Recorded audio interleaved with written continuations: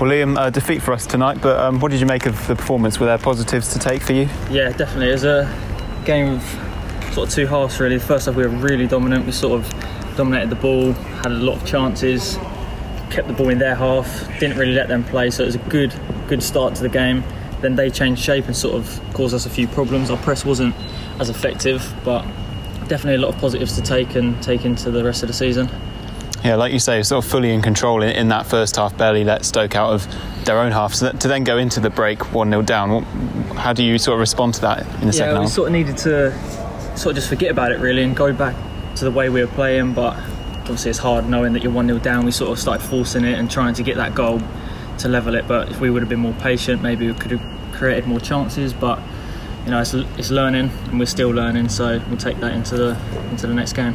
And Alan said before the game he was looking to see if we could pass the ball better at certain stages, get it into the midfield and the front three a bit more quickly, and if not, then be patient and enjoy the football. Do you feel that we, fulfilled that?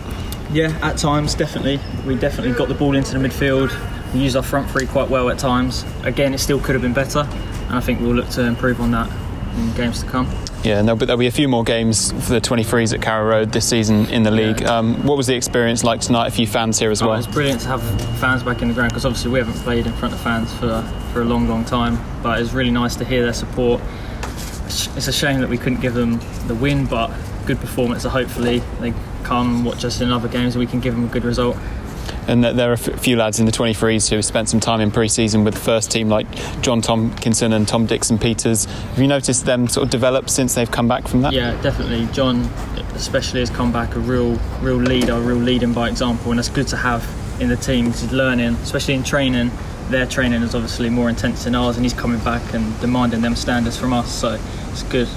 Yeah, and finally, now that you've been here a few weeks, a few months, how are you feeling your time here at Norwich is going? Yeah, I feel like I've definitely settled in now. My performance was better today than it was in the previous game, so I'm just sort of learning and still getting to know everyone really. So hopefully in games to come I can improve on that even more and we sort of gel more as a team.